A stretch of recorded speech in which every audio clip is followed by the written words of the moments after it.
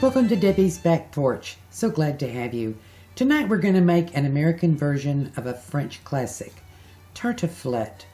Now I say the American version because Tartiflette requires Revolution cheese, which you cannot buy in the United States because we can't be trusted with raw milk cheese. So let's get cooking Tartiflette. Let's start with 2 potatoes in cold salted water. Bring them to a boil and then turn them down to a simmer. Gonna let them go about 45 minutes. They're done when a knife meets no resistance. Set them aside to cool. And since this is the American version, I'm going whole hog, so to speak. This is hog jowl. It's cured meat, has a good streak of lean in it. It is smoked. Mostly folks now use bacon, but originally the recipe called for lardon, which basically is really fat pork. Chop it up pretty fine, about 1/4-inch pieces. Next we want about 3 medium or 2 large onions. And I'm actually going to use slices in this, but someone in the group asked for directions on chopping again, so I'm going to chop 1/2 here. When chopping, you want to protect your fingers. I always open mine out, and then with a rocking motion I chop, and if you'll notice my free hand, my fingers are curled. That way you're not going to cut the tip of your finger off. And then with a rocking motion, I finish the chopping. And this is how I would do it for something that I was going to use finely diced onions in. And the most important thing here, of course, is a really sharp, well-maintained knife. Now, for the rest of the onions, I'm going to put in slices, and this little bit of chopped onion won't make any difference. But again, you move your fingers back and you keep them curled, and I always cut with a rocking motion.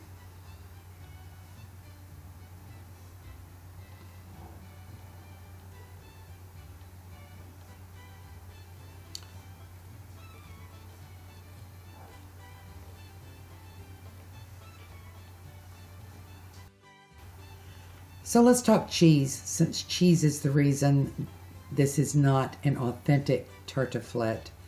We're going to get close. You can't buy the Revolution cheese here in the United States because it is raw, unaged cheese. I've had it once in my life many, many years ago. And to be honest, I actually prefer Brie and Camembert. I'm going to use 1 round of Brie and a 1/2 round of the Camembert. And, you know, French with a southern accent's never quite right. Cut it in half, across, and then long ways. And, you know, be sure to leave the rind on. Don't take that off. That's part of the dish.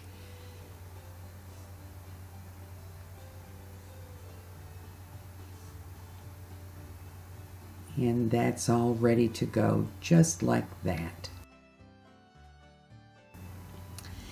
And since I'm calling this an American casserole, you know, it has to be cooked in cast iron made in Sydney, Ohio.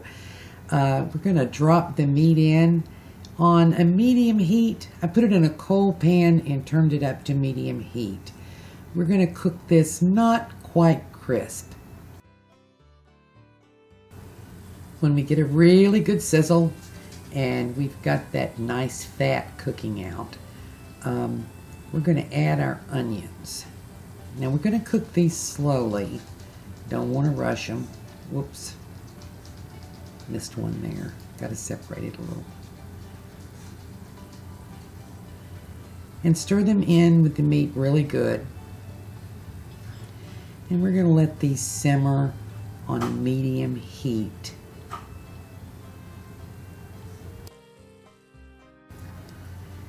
So I'm going to add a little pepper here.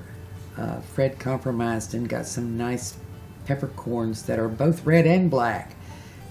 So I'm gonna grind in some fresh pepper here. I am not going to salt right now because, you know, the meat is pretty salty. So I'm going to wait and taste in a minute or two and then decide whether or not to add the salt.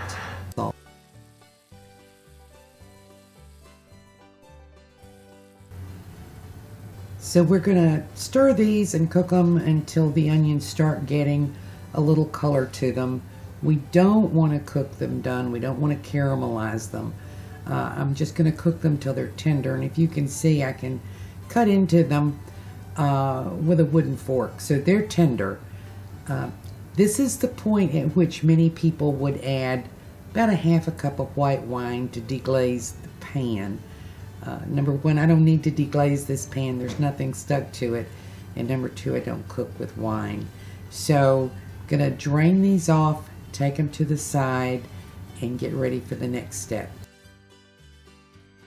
So I've peeled and sliced my boiled potatoes, and I'm going to arrange them in the bottom of this pan, right in the same pan, and cover the bottom.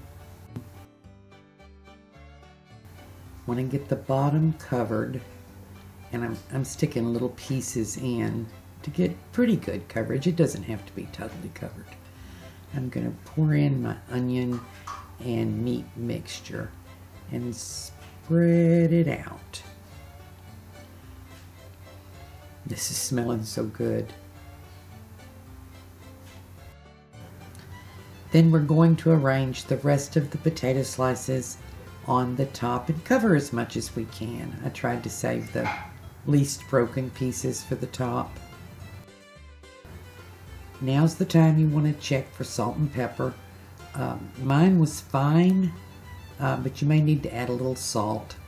And then we're going to add 2 cups of my homemade creme fraiche. This is so easy. I've made another video for you. And this really sets this casserole off. The creme fraiche makes it wonderful. Now we add the cheese. Not too close to the edge. You don't want it to cook over in your oven. But other than that, arrange it any way you like. Rind side up, cheese side down. It's going into a preheated 375 oven for 45 minutes.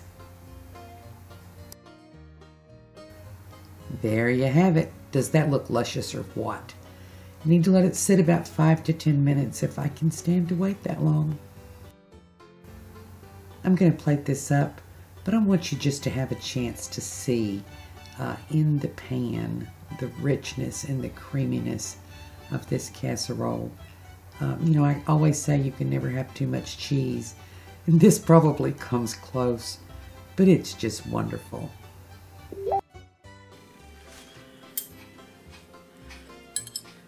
Okay, and you know, I love potatoes, and I don't really eat very many potatoes in spite of what you see on the video, but I can tell you that I'm going to eat these,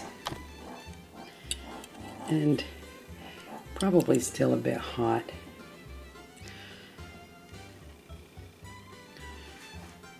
But I have to give this a shot.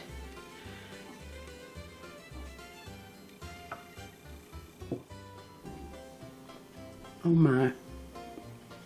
Oh my.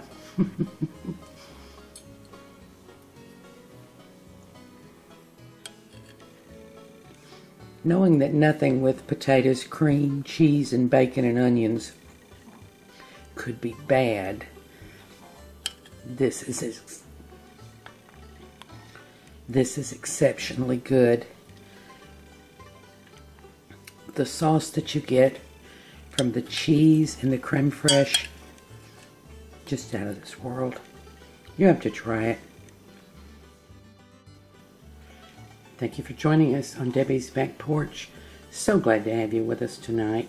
Please try this casserole. I can't tell you how good it is. See you again tomorrow.